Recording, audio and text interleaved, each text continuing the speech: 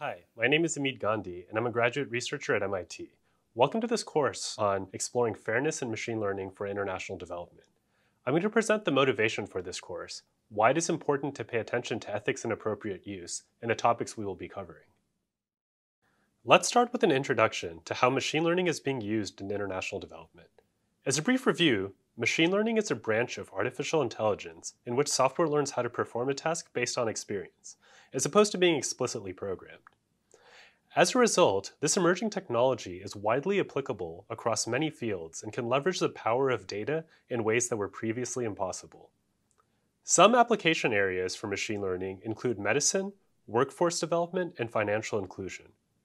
In the next few slides, I will talk about some of the ways machine learning is being used, and we will go more in depth about ethical usage of machine learning in later modules. In the healthcare sector, significant advances in machine learning have allowed for rapid diagnostics of medical conditions.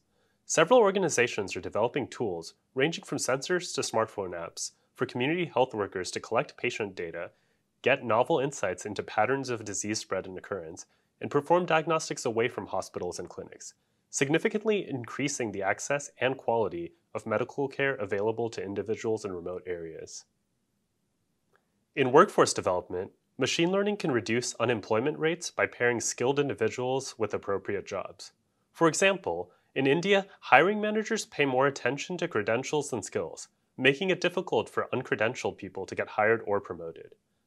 Aspiring Minds is an Indian company that has developed a computer test that determines applicants' strengths and connects them to better-paying jobs.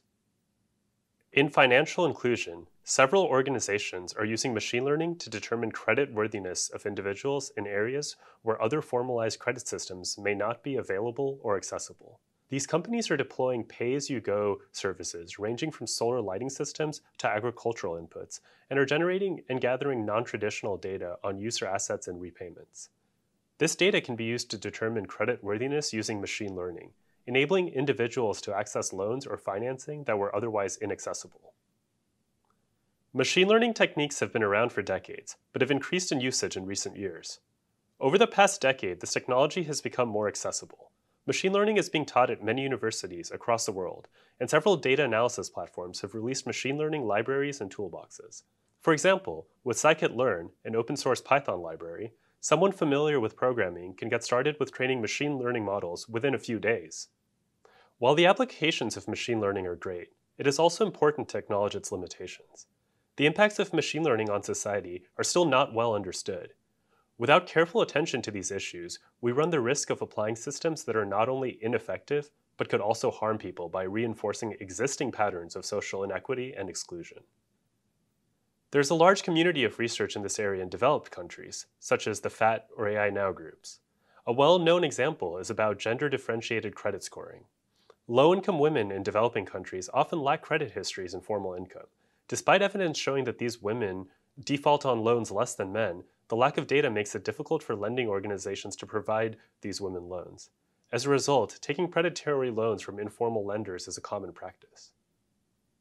While many of these concepts translate to ethics in machine learning, research about fairness in machine learning specifically for issues relevant to international development is at an early stage.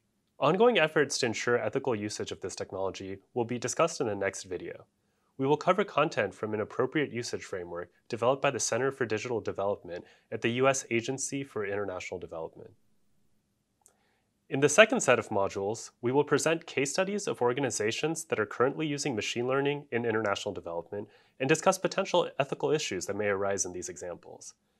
At a high level, we will present approaches on how to address these issues and what the outcomes could mean. In the third set of modules, we will present a framework for addressing ethical challenges. Content will include protected attributes, fairness through unawareness, choices and fairness criteria, and techniques for mitigating bias. In the fourth set of modules, we will present case studies from organizations with examples of how machine learning could be implemented appropriately. Thank you for taking the time to watch these videos, and we hope that you will continue to watch the rest of the series.